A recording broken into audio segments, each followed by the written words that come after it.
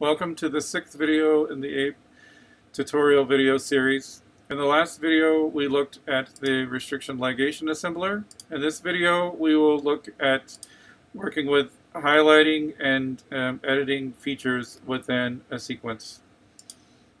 You can see that ApE has a lot of ways of showing individual features, and we saw in an earlier video that we can see those features using the X-ray window by pressing the space bar or by clicking under Features, Show X-ray Window within the main menu. ApE can scan for features automatically from a feature library. The default feature library that can be found by going to Features, Edit Feature Library. And you can see that there's a fairly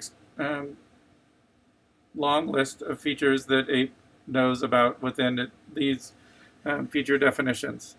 So if you click on one of these and edit it, you can see that feature definitions are a name, a DNA sequence that can either be uppercase or lowercase. The lowercase can be converted to a plus symbol. Then you can tell it what type and what color to make that feature when you find it. So in a feature definition, any of the DNA bases that are present have to match.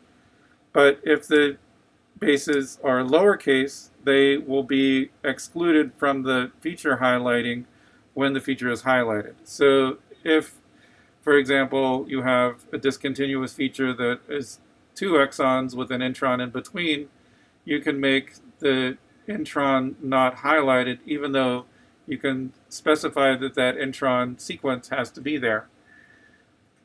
You can further, if you make it lowercase and then make that lowercase into a plus symbol, the plus symbol matches any number of bases that are not specified.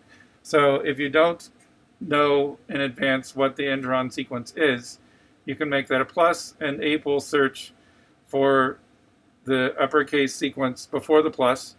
Then it will skip any number of bases until it finds an exact match for the bases after the plus. You can raise and lower within the feature library, and that will make the feature scanned earlier or later within the scanning procedure.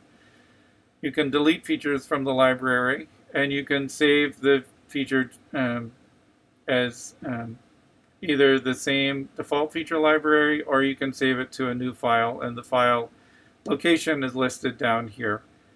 Then you can select to scan the current sequence once you've edited the feature library, or you can skip the scan.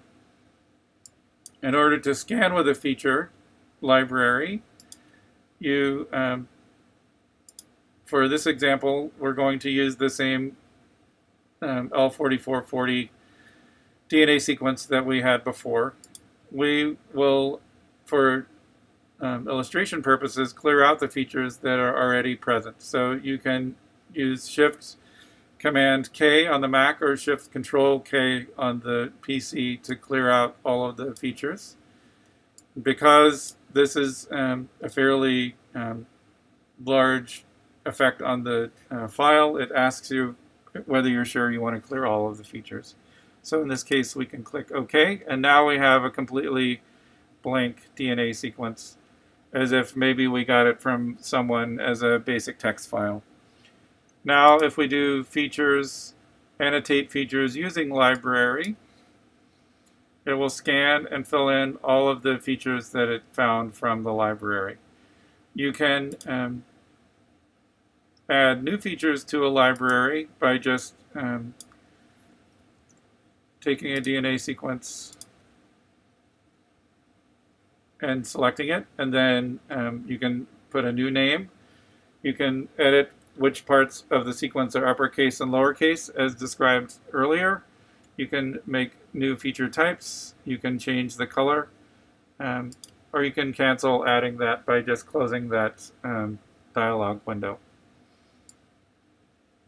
You can open other feature libraries. If you save feature libraries, for example, that contain promoter sequences from your lab or different kinds of functional annotations that you might want to add, you can save all of those in individual feature libraries and annotate any sequence that you like using that new feature library. So you can restack the features by length, which, if you have a lot of overlapping features, will cause the longest feature to go to the bottommost display level. And so if you have a short feature that's being hidden by longer features, that will move the shorter feature to the top so that you can see its highlighting, overlaying the longer features highlighting. You can just get a quick list of all of the features that are within a file, and you can copy that text out to an electronic notebook or to any text editor that you like. You can make a FASTA search file where you just have, rather than having all of the feature parameters of a feature library, if you just have a FASTA file, it will use the DNA sequences in that as a search template. You can also do new features from find highlighting. So if you, for example, search for G and find those within your sequence, or then you can highlight those. So let's highlight. So there's no G.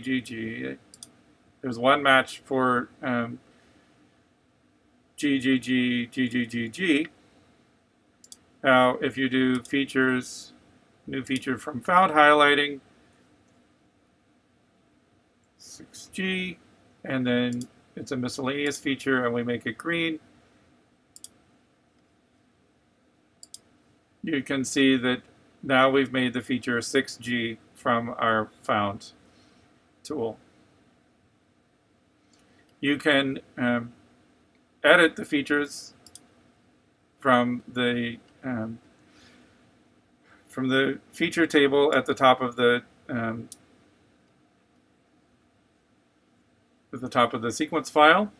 So if you click on any one of these, you can see where it is. If we would like to edit the feature name, 6G, we can press return, and now the feature name has been edited. We can right-click to change the color. It will bring up a color dialog, and we can make it a nice magenta color.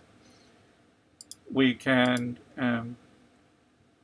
bring it to the top if it's hiding underneath a feature, or we can send it to the bottom if it's hiding features.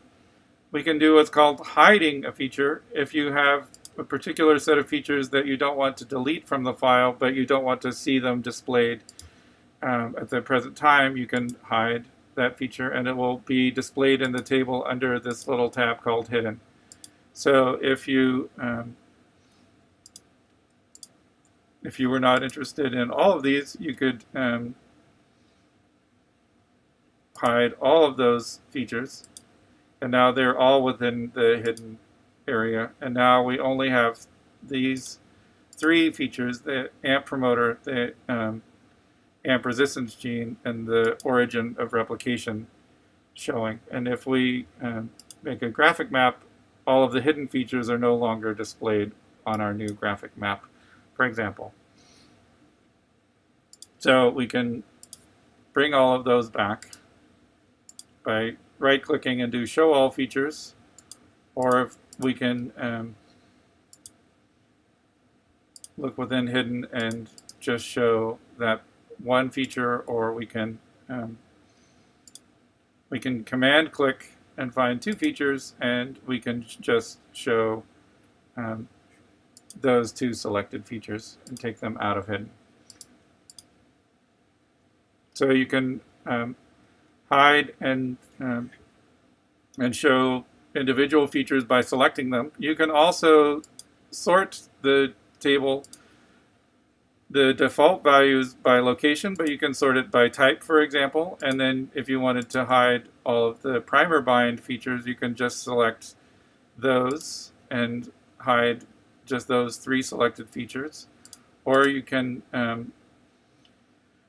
click on a primer bind and you can hide all primer bind features without selecting them individually.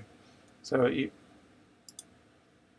can sort by direction and then by type, or you can sort by alphabetically by name, but most often it's useful to sort them by location. You can change the location that's highlighted within a feature by just selecting the region that you want to add to the feature. If we just wanted to add a little bit more onto this, you can then right-click or control-click, and then you can do feature plus selection, and that will add the selected region to this feature, even if it's discontinuous. You can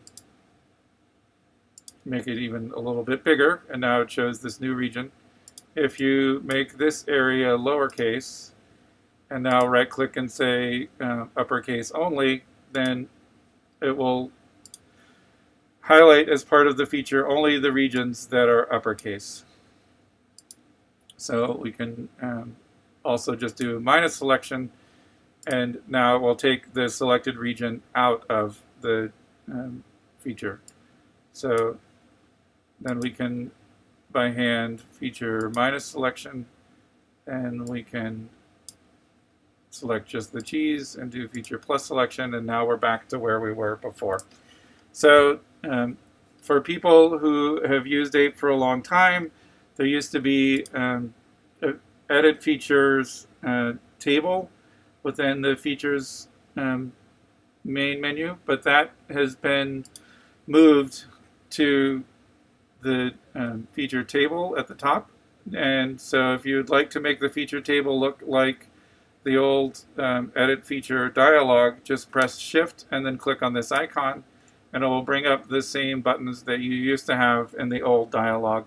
They're just now part of the window itself. And so now you can raise, lower, delete, hide, and show features the way you used to if you don't like using the right-click option or the command-click option, or the control-click option. If you like the way it used to work.